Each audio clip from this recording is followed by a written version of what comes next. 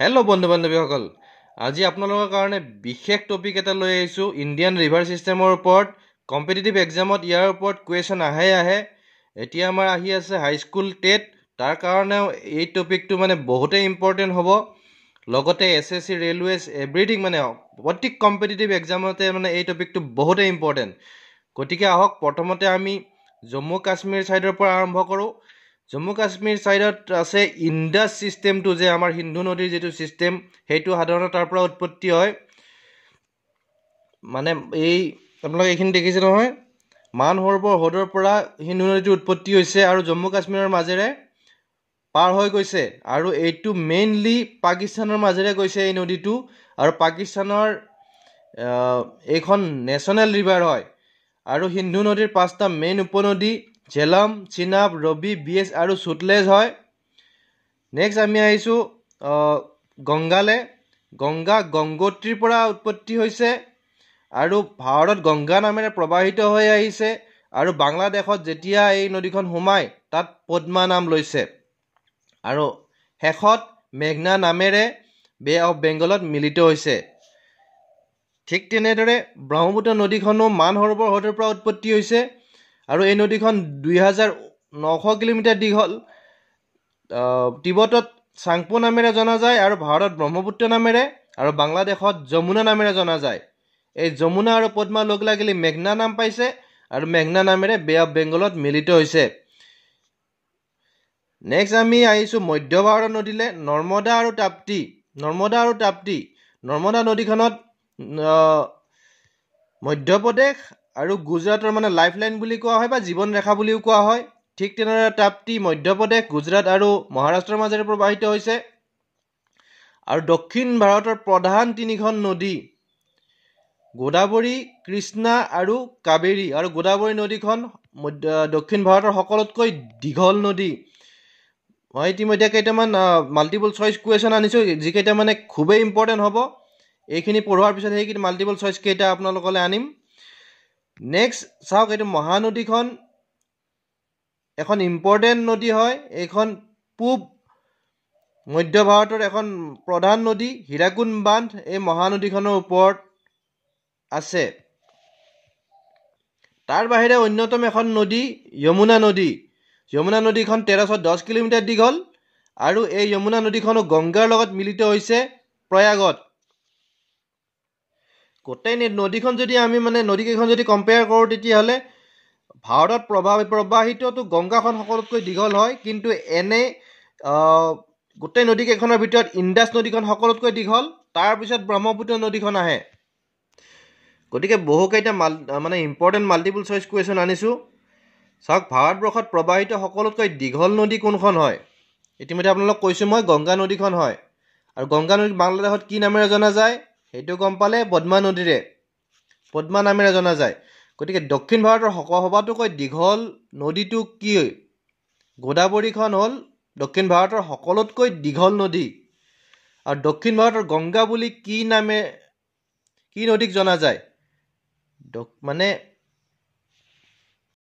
পবিত্ৰতাৰ ফালৰ পৰা দক্ষিণ ভাৰতৰ গংগা বুলি আমি কাবেৰী নদীক জানো। আৰু এইটো চাওক, এইটো ইম্পৰ্টেণ্ট কুৱেশ্যন, দক্ষিণ গংগা আৰু বৃদ্ধ গংগা কোনটো নদীক কোৱা হয়? এইটো আপোনালোকৰ কনফিউজন লাগিব পাৰে, কাৰণ হয়তো কাবেৰী বুলি ভাবিব পাৰে, কিন্তু সেইটো নহয়। গোদাবৰী নদীক দক্ষিণ গংগা আৰু বৃদ্ধ গংগা কোৱা হয়। কিন্তু আকৌ যদি পবিত্ৰতাৰ ফালৰ পৰা আহে, তেতিয়াহ'লে কাবেৰী নদীখনক ভাৰতৰ দক্ষিণ ভাৰতৰ গংগা বুলি কোৱা হয়। কিন্তু এই দুটা নাম গোদাবৰী নদীখনক দিয়া হৈছে।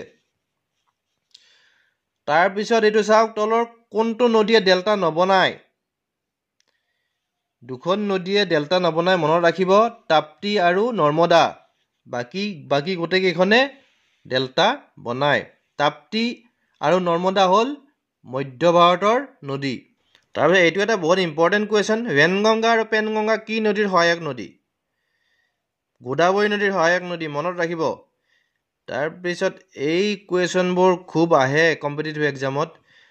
ভাগীৰথী আৰু অলকানন্দা নদীৰ সংগমস্থলীক কি কোৱা হয়? দেৱপ্ৰয়াগ বুলি কোৱা হয়। ঠিক তেনেকৈ ৰুদ্ৰপ্ৰয়াগ হ'ল মন্দাকিনী আৰু অলকানন্দাৰ মিলনস্থল, কৰ্ণপ্ৰয়াগ হ'ল পিণ্ডৰ আৰু অলকানন্দাৰ মিলনস্থল, বিষ্ণুপ্ৰয়াগ ধূলিগংগা আৰু অলকানন্দাৰ মিলনস্থল, নন্দপ্ৰয়াগ হ'ল নন্দাকিনী আৰু অলকানন্দাৰ মিলনস্থল। কম্পিটিটিভ এক্সামত মানে ইয়াৰে মাল্টিপুল চইচ কুৱেশ্যন আহি থাকে, গতিকে এইখিনি অকণমান আপোনাৰ নোট কৰিব বা মুখস্থ ৰাখি ল'ব। আৰু আমি সাধাৰণতে 5 প্ৰয়াগৰ নাম শুনি আহিছোঁ ন, এইকেইখন হ'ল 5 প্ৰয়াগ: দেৱপ্ৰয়াগ, ৰুদ্ৰপ্ৰয়াগ, কৰ্ণপ্ৰয়াগ, বিষ্ণুপ্ৰয়াগ আৰু নন্দপ্ৰয়াগ। আৰু চাওক, গংগা নদীৰ দক্ষিণ পাৰৰ সকলোতকৈ ডাঙৰ উপনদী কোনখন হ'ল? যমুনা। যমুনাখন হ'ল দক্ষিণ পাৰৰ সকলোতকৈ ডাঙৰ উপনদী। আৰু হীৰাকুদ বান্ধ কোন নদীৰ ওপৰত স্থিত? হীৰাকুদ বান্ধ কোন নদীৰ ওপৰত স্থিত? ইতিমধ্যে আপোনালোকক কৈছিলোঁ মই, মহানদীৰ ওপৰত স্থিত। তাত তিহিৰি বান্ধ কোন নদীৰ ওপৰত স্থিত? তিহিৰি বান্ধ সকলোতকৈ ওখ বান্ধ ভাৰতৰ, মনত ৰাখিব। আৰু বিশ্বৰ 8 নম্বৰ ওখ বান্ধটো হ'ল তিহিৰি বান্ধ। তিহিৰি বান্ধ মানে এইটো কি? তিহিৰি বান্ধটোৰ নাম কেনেকৈ আহিছে? এখন জিলা হয় উত্তৰাখণ্ডত, তাৰ নামৰ পৰাই আহিছে। গতিকে কোন নদীৰ ওপৰত স্থিত? ভাগীৰথী নদীৰ ওপৰত স্থিত। হুগলী নদীৰ পাৰত কি চহৰ স্থিত? আমি সকলোৱে জানো এইটো, মানে কলকাতা নগৰখন হুগলী নদীৰ পাৰত স্থিত। এইটো এটা ইম্পৰ্টেণ্ট কুৱেশ্যন। নিমখৰ নদী বা চল্ট ৰিভাৰ হিচাপে কি নদীক জনা যায়? লুনি নদী। নামটোৰ পৰাই বাৰু গম পায়, লুনি নদীক নিমখৰ নদী হিচাপে জনা যায়, কাৰণ তাত তাৰ পানীত নিমখৰ পৰিমাণ খুব বেছি পৰিমাণে থাকে। এইটো এটা ইম্পৰ্টেণ্ট কুৱেশ্যন। 891 কিলোমিটাৰ দীঘল ব্ৰহ্মপুত্ৰ নদীৰ ওপৰত থকা জলপথটো হ'ল জাতীয় জলপথ 1, 2, 3, 4। কোনটো হয়? জাতীয় জলপথ নম্বৰ 2 হয়, ব্ৰহ্মপুত্ৰ নদীৰ ওপৰত যে আছে। আৰু এই জাতীয় জলপথটো শদিয়াৰ পৰা ধুবুৰীৰ ওচৰৰ বাংলাদেশৰ বৰ্ডাৰলৈকে আছে। নেক্সট আমি জাতীয় জলপথ 1 নম্বৰটো যদি কম্পেয়াৰ কৰোঁ, গংগা নদীৰ ওপৰত আছে এইটো। এইটো মানে প্ৰয়াগৰাজৰ পৰা আৰম্ভ হৈ হালদিয়াত শেষ হৈছেহি। জাতীয় জলপথ 3 নম্বৰ আছে কেৰেলাত, আৰু জাতীয় জলপথ 4 নম্বৰ এতিয়াও তাৰমানে তাৰ কাম সম্পন্ন হোৱা নাই। এই জাতীয় জলপথ 4য়ে তেলেংগানা, অন্ধ্ৰপ্ৰদেশ আৰু তামিলনাডু ৰাজ্যক সামৰি ল'ব, লগতে পুডুচেৰীৰ কিছু অংশও এই জলপথটোৱে সামৰিব। এই জলপথটোৱে কৃষ্ণা আৰু গোদাবৰী ৰিভাৰক কানেক্ট কৰিব। গতিকে এইখিনিয়েই, এনেকুৱা মই মানে ইম্পৰ্টেণ্ট ভিডিঅ' আপোনালোকলৈ আনি থাকিম। যদি ভিডিঅ'টো ভাল পালে তেতিয়াহ'লে লাইক কৰিব, শ্বেয়াৰ কৰিব আৰু ছাবস্ক্ৰাইব কৰিবলৈ নাপাহৰিব। Bye bye.